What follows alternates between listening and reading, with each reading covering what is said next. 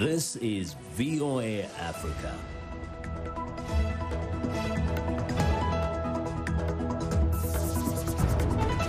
Hello, I'm Esther Githui-Ewart. It's Tuesday, August 11th. This is Africa 54. Due to the global outbreak of COVID-19, Voice of America is taking every necessary precaution to safeguard its employees. So our broadcast will look a little different today and in the near future as we, out of an abundance of caution, reduce our staffing at VOA headquarters here in Washington. We're working to help keep you informed about what's going on, and we appreciate you staying with us on Africa 54. Scrambling to raise money for equipment and medicines to battle the coronavirus, the Namibian government, in a letter seen by Reuters, says it will auction its 60% share of the country's annual horse mackerel and hake output to the highest bidder by the end of October. The government's 60% quota is normally reserved for the state-owned company Fisheries, which is marred in a corruption scandal.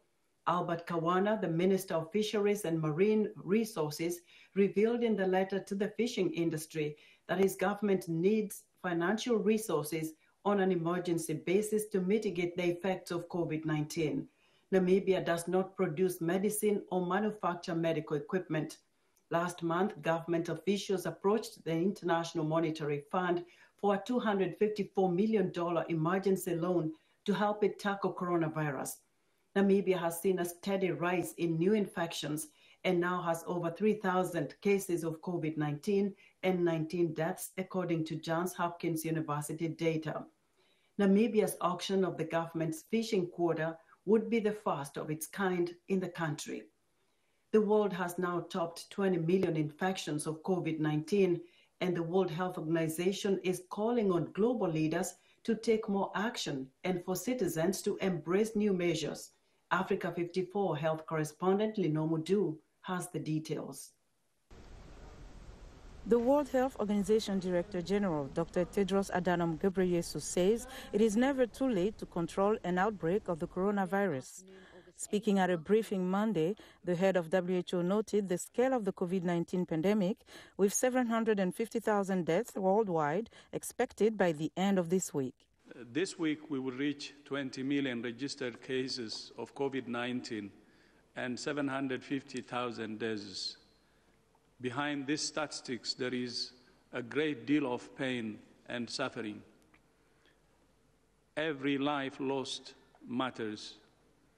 I know many of you are grieving and that this is a difficult moment for the world. But I want to be clear. There are green shoots of hope, and no matter where a country, a region, a city, or a town is, it's never too late to turn the outbreak around. With over 5 million confirmed cases, the United States makes up more than 25% of the global COVID-19 cases. Brazil is second with the highest rate of infection, accounting for nearly 3 million cases. In Africa, there are over 1 million infections with 23,000 deaths, but more than 734,000 people have recovered from the disease. Every country has going through its own situation. Indeed, the situation in South Africa raises a lot of concern. As you know, WHO has just deployed a very big team, close to 50 people, to support the country in addressing this situation. But we cannot conclude that what is going on in South Africa is going to repeat in other places. African nations joined together early in the pandemic under the African Union to find solutions for much-needed testing and medical supplies, as well as advocating for equitable access for any successful vaccine. South Africa has the highest number of cases in Africa, above 500,000. The country has Africa's most extensive testing and data collection, and yet a recent report by the South African Medical Research Council showed that many COVID-19 deaths were going uncounted. Observers say infections are likely significantly undercounted in other African countries, as well as in richer nations. If you are asked to stay home, please stay home. but if you do need to leave your house to do different things, to follow the national guidance. If you're asked to wear a mask and you go in shops or you go on public transportation, please do so. If you could avoid crowded places, if you could avoid indoor settings with poor ventilation, manage your own risk. Reduce the opportunity for you to become exposed to this virus. The WHO says countries like France, Germany, South Korea, Spain, Italy, and the United Kingdom have had major outbreaks of the virus, but have been able to suppress it when they took action. Linor Moudou, VOA News. As South Africa continues to ease coronavirus restrictions, technical experts and public health experts are working on plans to protect the health of the 14 million South Africans who rely on a complex network of regulated minibus taxis to get to work, school, and more. Innovators and investors say this could be an African solution to a problem that affects millions of others in Africa and beyond. VOA's Anita Powell reports from Johannesburg. The humble minibus taxi is a lifeline for more than 70% of South Africa's workforce. But health experts worry this system is a breeding ground for coronavirus because of riders' close quarters and the high volume of passengers. A new South African nonprofit initiative, led by a businessman who is also the eldest son of President Cyril Ramaphosa, is trying to address this gap. When we insisted as business and as South Africans, let's open this economy, by not dealing with the commute, we basically undid what was happening with lockdown. So if you deal with the transport sector, because COVID is a virus that moves through the transport sector, if you deal with that effectively, you could actually put in an artificial lockdown. HIV researcher Dr. Jenny Pfeiffer-Coetzee, founder and director of the African Potential Foundation, says her team has come up with several solutions, ranging from simple to complex. What we're looking at is a system very similar to what's being used in ambulances, and that is to adapt a UVC air filter that allows the airflow to be encouraged within the taxi using various fans within the filter, and air passes through the filter where it's then irradiated within a matter of seconds and is then transferred back out into the taxi to be circulated out within the taxi. The team is also considering an alarm system that alerts passengers to open the windows to allow fresh air to circulate, at sanitizing stations that passengers can use to clean their hands before boarding, and at a divider between the driver and passenger. That last intervention, says Ramaphosa's business partner Brad Fisher, is especially crucial. He says the government's efforts at sanitizing taxis only work up to a point. But you can spray this rank to death.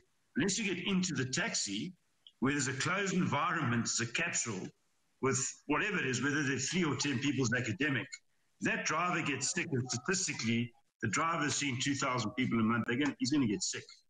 These measures, say Ramaphosa's team, could decrease the risk of infection by up to 80%.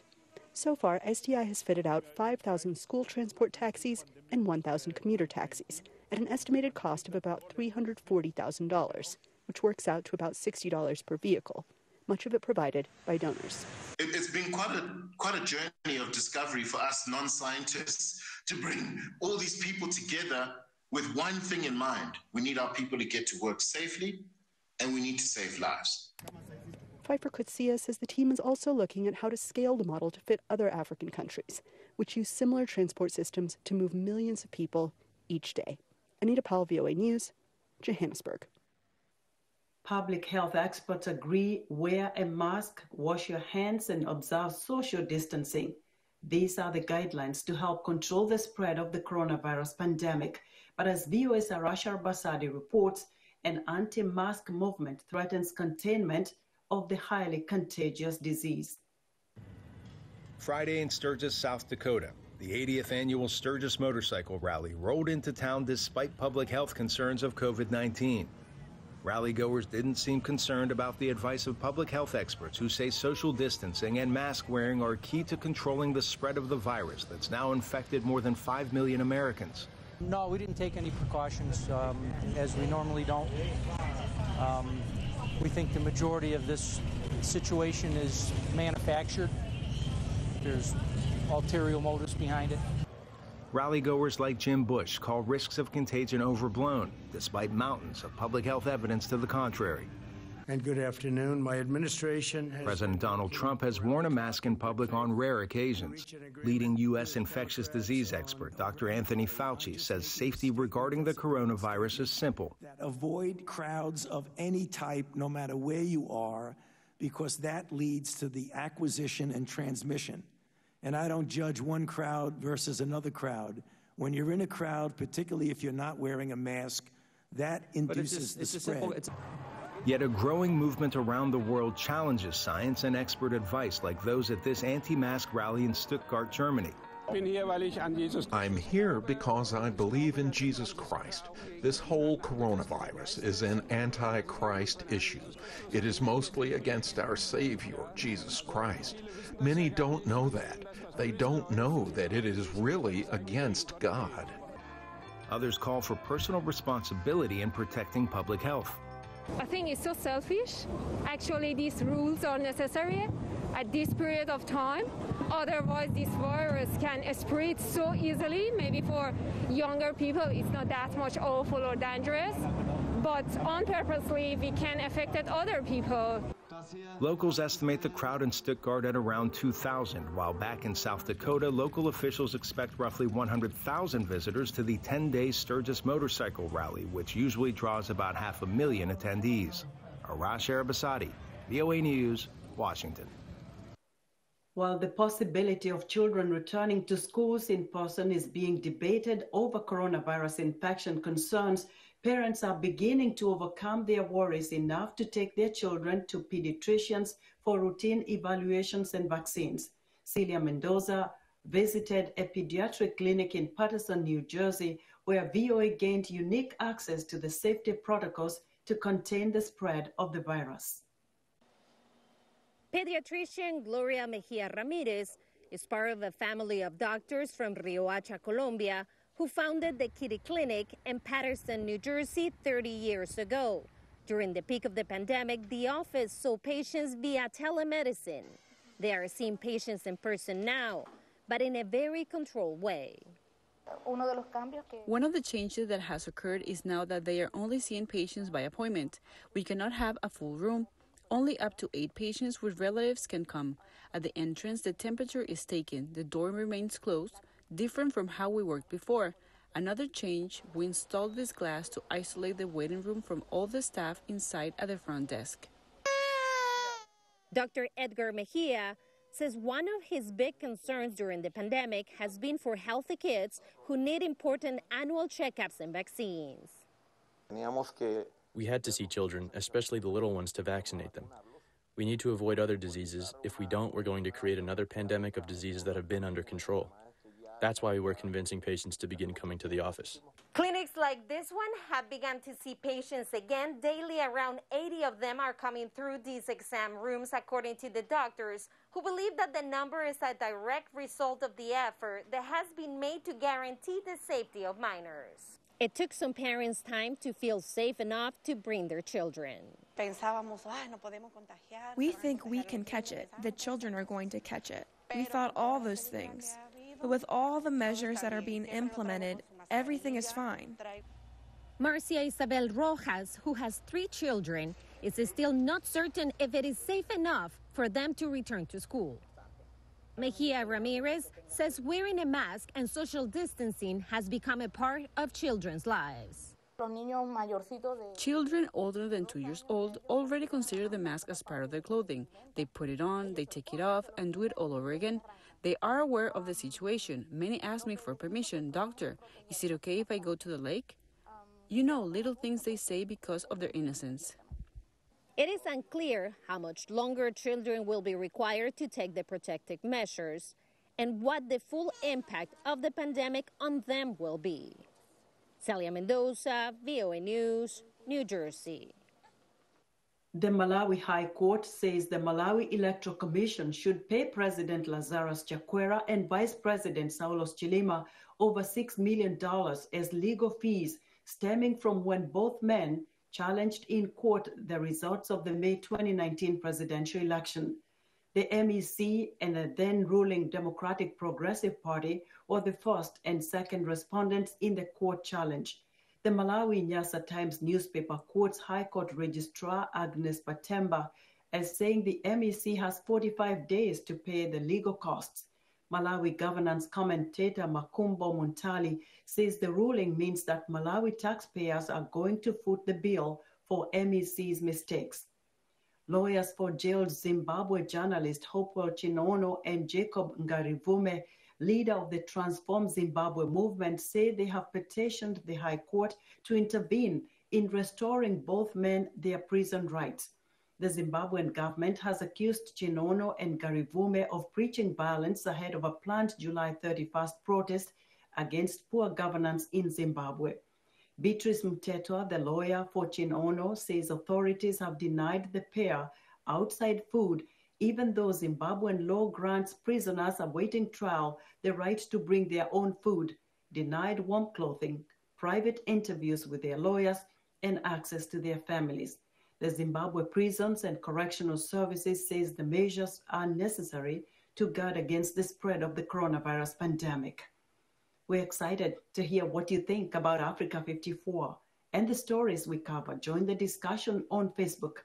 The address is Africa 54. We're also streaming our broadcast live on Facebook. Please watch and share our show with your friends. Also check out our headlines 24/7 on voaafrica.com. Still to come, a children's books project on COVID-19 goes viral on social media. We'll be right back.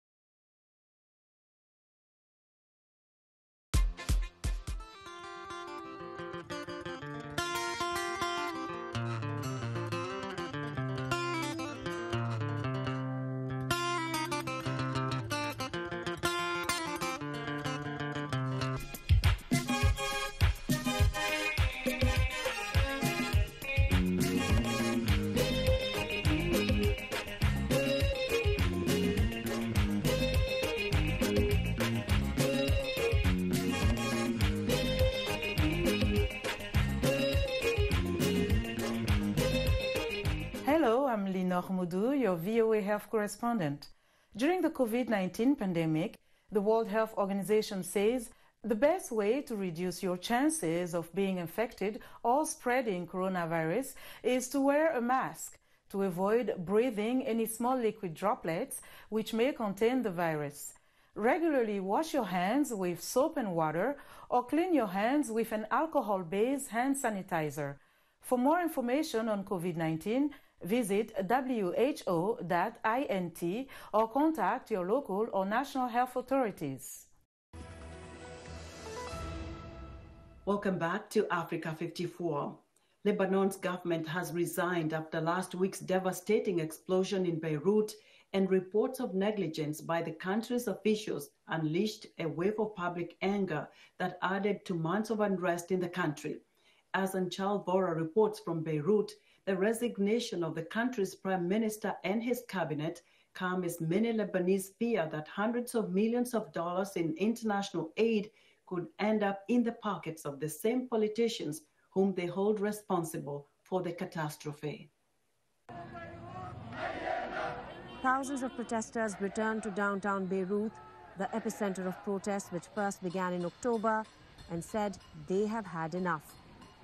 Some called not only for the removal of the political class, but demanded the politicians be hanged.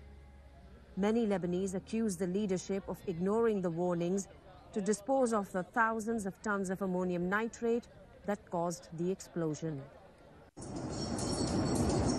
The gigantic explosion left more than 150 dead, 5,000 injured, and as many as 250,000 homes destroyed.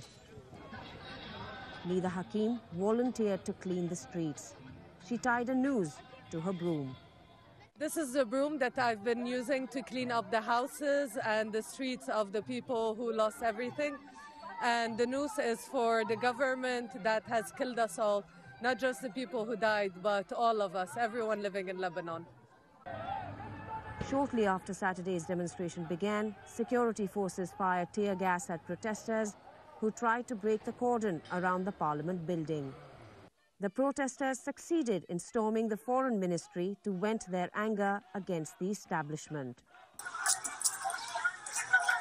As the evening progressed, uniformed men beat some of the protesters and cleared them from the streets. Undeterred, the protesters were back the next day. The protesters want an international panel to investigate the explosion, saying they have no trust in their government. 21-year-old Izar Lahoud came out with his friends. He said he wants politicians dead or thrown out of the country. They are not thinking about us. They are thinking about their own duties and their self, how to make money. But we are dying here. No politician cares. The international community is pledging millions in aid. But in a country where graft and mismanagement had already sparked months of unrest before the disaster, there is fear that the money may end up in the pockets of corrupt politicians. Anshul Vora for VOA News, Beirut. Texas, the second largest state in the U.S., continues to fight new cases of COVID-19. One rural county called Star at the Texas-Mexico border has been facing challenges that are different from those of more urban areas. VOA's Elizabeth Lee has the details. While many stores in the U.S. are desperately trying to stay afloat during the pandemic, Veronica Gonzalez's small business is booming. But she does not see it as a blessing. It's already 7 p.m. and we've got funeral sprays to deliver tomorrow, and it's been increasing in our business, unfortunately. Gonzalez lives in the Texas border town of Roma, with a population of less than 12,000. We're bordering Miguel Alemán, it's Mexico. It's about 3 blocks from here. Roma and surrounding communities in Starr County have been hit hard by the coronavirus. But the reality here is different from that in many other Texas counties.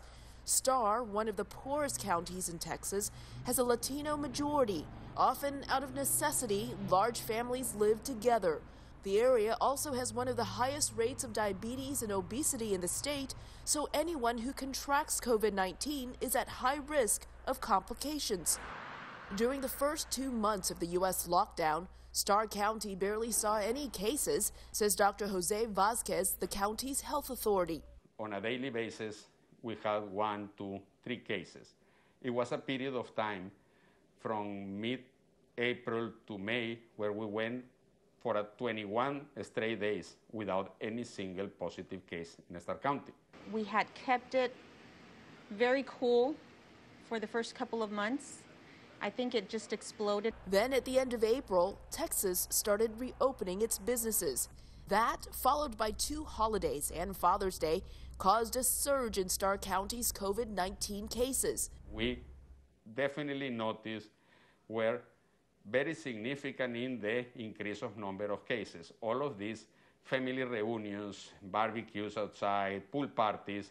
With only 1 hospital in the county and fewer than 2 doctors for every 10,000 people, the healthcare system in Starr was overwhelmed. At one point in July, the county's top official announced on Facebook that doctors are going to have to decide who receives treatment and who is sent home to die. Vasquez says that is not happening. State and federal governments have stepped in. The Navy sent 2 medical teams to help. The Veterans Hospital in San Antonio, the second largest city in Texas, is also accepting patients from Starr County.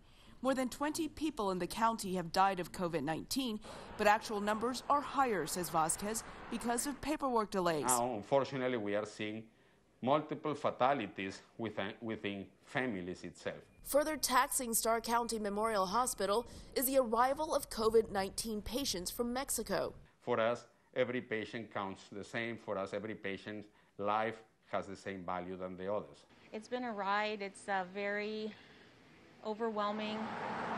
Gonzalez will do her part in helping comfort those who are grieving for their lost loved ones. Elizabeth Lee, VOA News. During the ongoing COVID-19 pandemic, one mom in New York decided to transform the look of some children's books to reflect the new reality. Stephanie Trilling's project, called Children's Books for Pandemics, has gone viral on social media. Elena Wolf has the story, narrated by Anna Rice. It was like nothing he'd ever seen before. Shira and Zachary both know the story about the bear who ate a sandwich by heart. That and dozens of other kids' stories that they read with their mom in the long months of lockdown. At least now they get to read outdoors. The strangest thing that we encountered was, and it's going to sound like a very small thing, but in the mornings now, we're woken up by birds. A lot has changed this summer, some things forever. Trilling confesses that she has changed as well, turning from a constantly busy lawyer to a stressed-out mom and an ironic illustrator. I took out a paintbrush and I started painting the first thing I saw, which was a book cover of a book we'd read earlier that day. And I started painting the characters, and then I started painting pictures of what coronaviruses look like under the microscope. So my daughter looked over and she said, "Oh, wow, what is that?" And that's how the project Children's Books for Pandemics began. Little Harold paints coronavirus purple, Little Engine is transporting PPE, and Frog and Toad keep their distance. Trilling is not rewriting kids' books, she is re-illustrating them. Goodnight Moon was Goodnight Zoom. That one was one of the most popular ones I've done, I think, because in switching from an environment where everyone is working in offices, working late nights, not at home, to one where everyone is home with their children, with anyone else whom they live with, it's a new environment, and all of our interactions with people outside of our immediate households. By late July, Trilling has given a new look to about 100 children's books, gaining popularity on social media and gaining friends among the parents that agree the new normal asks for new books for the kids who are now living through the unusual pandemic experience. In terms of returning to normal, I don't know what normal is going to be. It's not going to be what we left in February. On the micro level, at birthday parties, I don't think people are going to be blowing out candles anymore.